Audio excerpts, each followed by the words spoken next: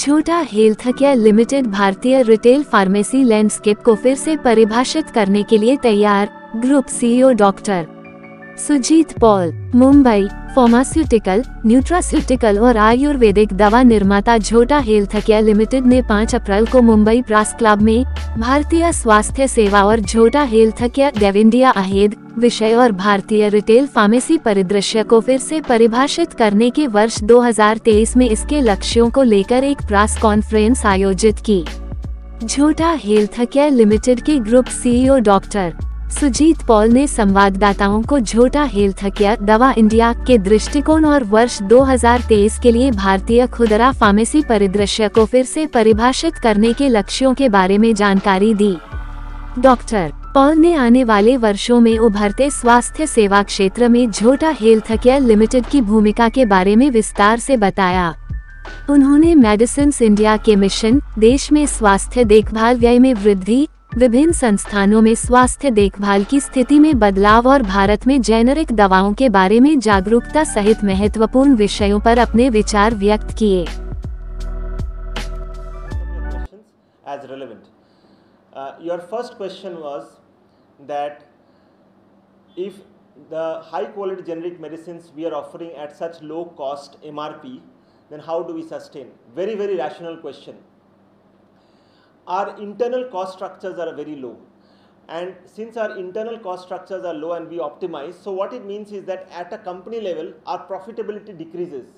So meaning which, if a branded medicine costs, say for example 1,000 rupees, the Dawa India generic medicine would be way lower in terms of cost of that, and at the end of the day it benefits the end consumer or patient. If you are a consumer, it would definitely benefit you, and you become healthy much faster with a lower cost outflow.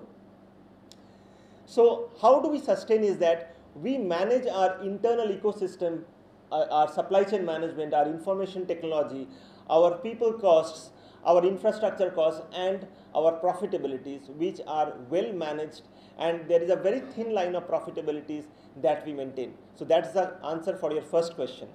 Your second question is that at times you feel that the prices of medicines, I assume you're talking of branded medicines, that's my assumption, are very high. That's what you said.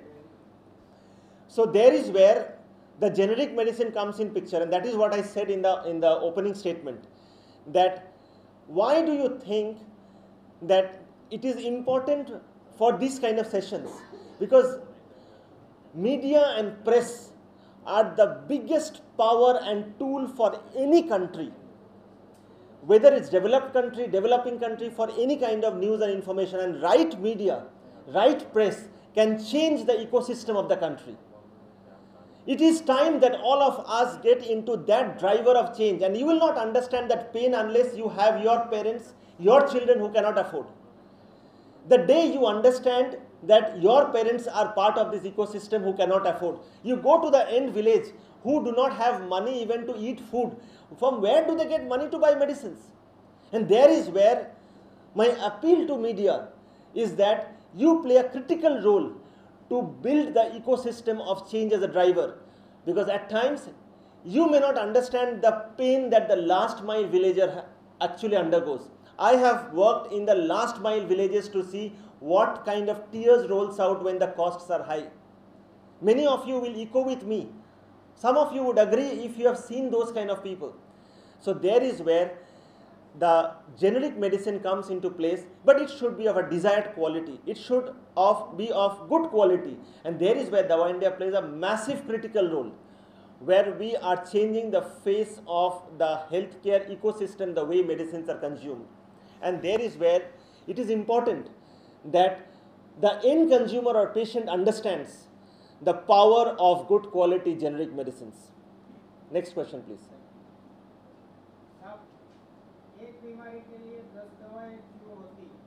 Right.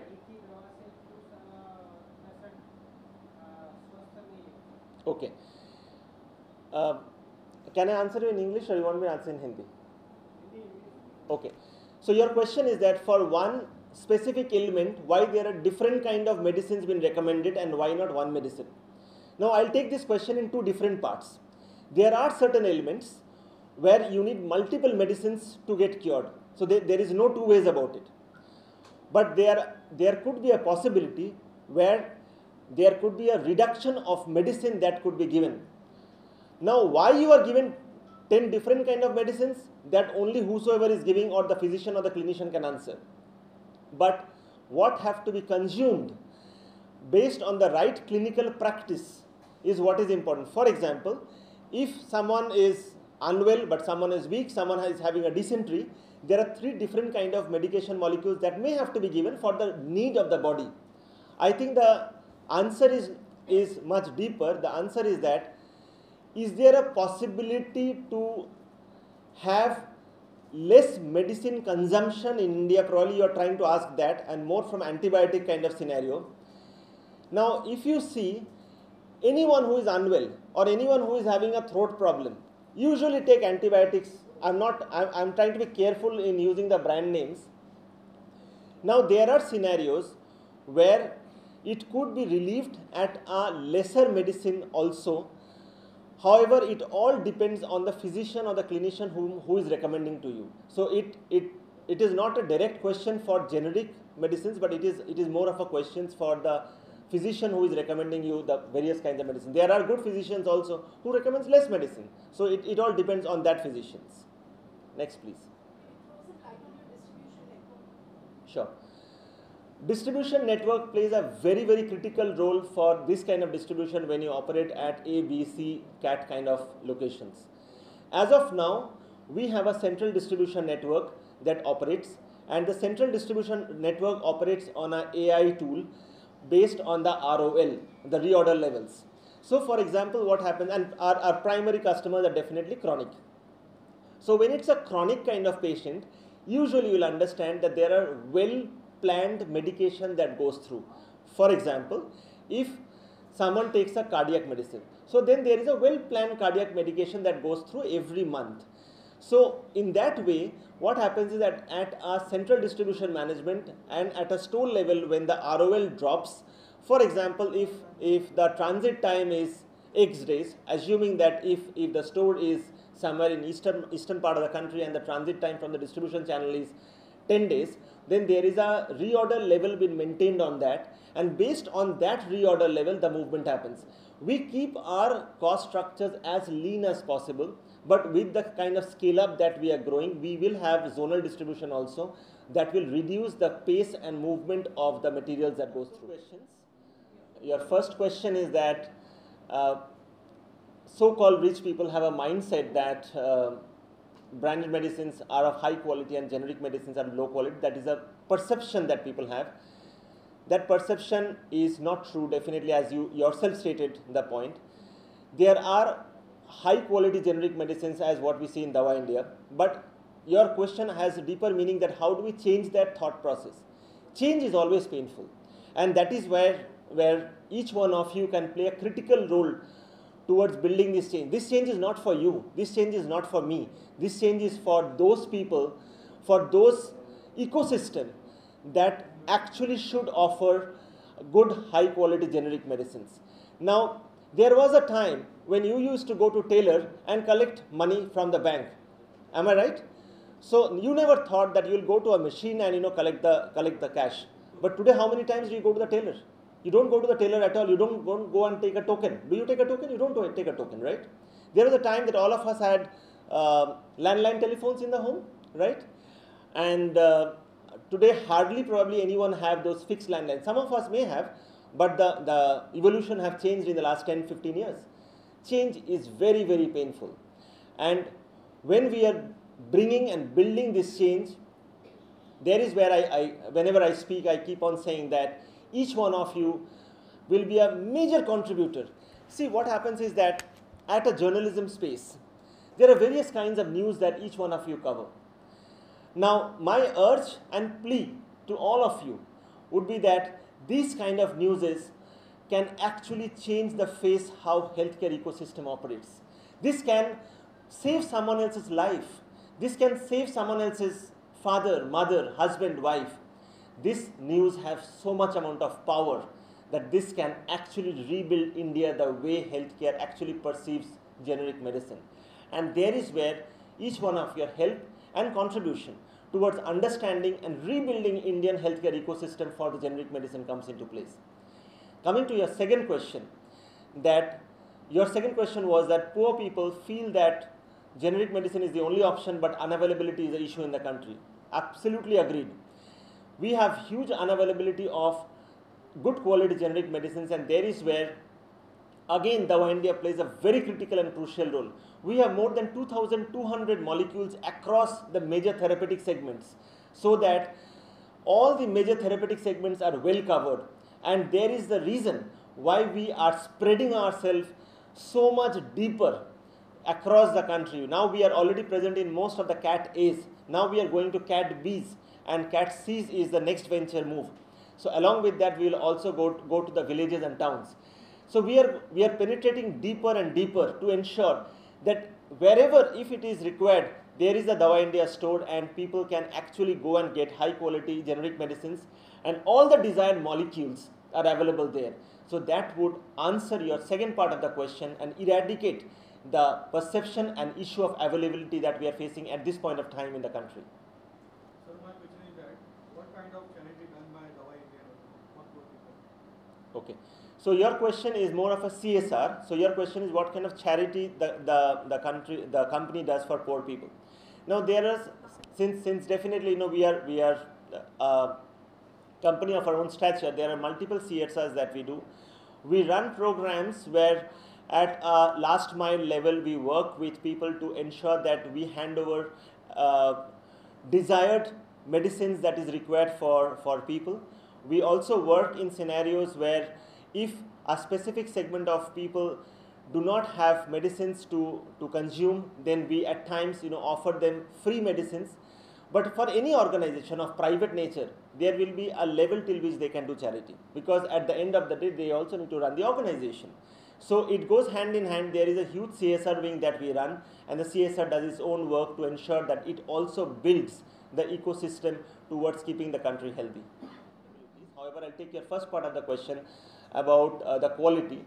If you recall back last 15-20 minutes that I'm speaking, I think one point that I've always emphasized is high quality medicine at cost effective price. So that is what I have been continuously harping. So whatever medicines that we offer to the end consumer, these are all manufactured by the highest quality manufacturing units which are well registered. So these have its own quality control mechanisms. These are large manufacturing units which are part of the entire QC mechanism, and there is a quality control been built up across. Typically, that is the reason I have continuously been speaking that these are very, very high quality medicines that we offer. Many of you here who have consumed Dava India medicines, they know the kind of quality and efficacy. I know that people who have consumed where there is no compromise to quality at all. However, your second part of the question is that then how do you people really manage profitabilities, because the cost structures and the MRPs are lower. That's exactly what I stated at the first, is that we operate at a very, very thin line. That's exactly also what I answered when I spoke about supply chain management, that we operate at a lean supply chain management and information technology management. I also did mention that we operate at an AI module so that the ROLs are being well managed. So yes, our profitabilities would definitely be lower because the MRPs are lower. But I think the larger story is what we are trying to build in India. And when you actually aspire to build a much larger story, then I think eventually everything else becomes a revolution. Yeah.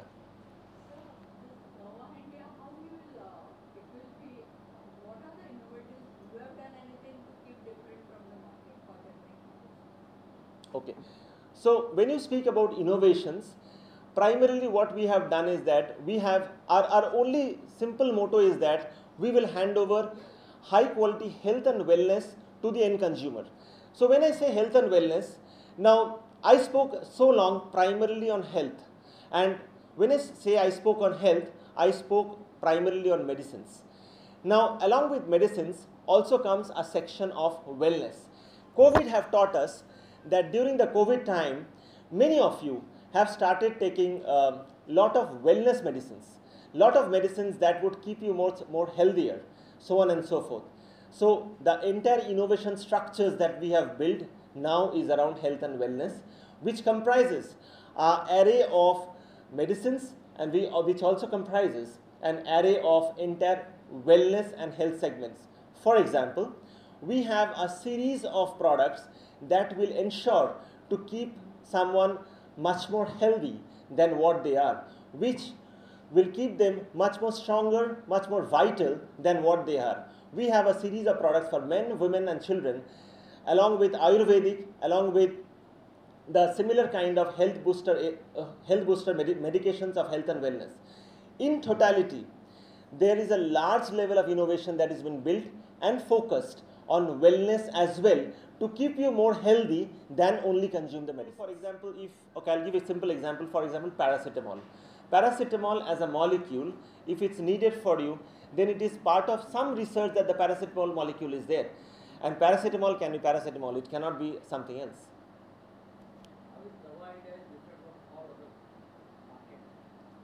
So your question is, how is Dawai India different from other generic? Sure, I got it. Okay, got it. So you have two questions. How is Dawai India different from other generic companies? So Dawai India is the only private generic chain in the country that have all the medicines that you see in the Dawai India stores with Dawai India name. So we are 100% private label. So you go to any other generic store, you can clearly understand that they are not into the 100% PL. So what it clearly means is that we not only have a very strong enforcement of the quality part of it, but we also ensure that whatever products that you get from our store are our products. So we are very, very careful about the quality and the efficacy of the medication.